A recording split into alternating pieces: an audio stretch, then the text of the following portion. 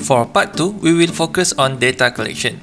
For example, I want the Arduino board to identify when I say red, green and blue. Make sure your Arduino board is connected to the H impulse.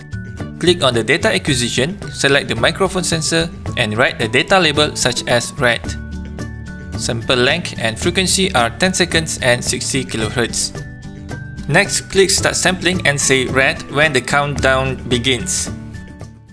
Merah, merah, merah, merah. After sampling, you can split the data into 1 second segments.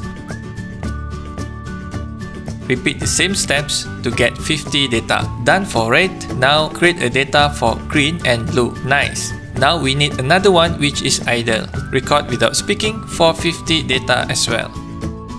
Next video, we will train all the data that has been collected. Please like and subscribe. Thank you.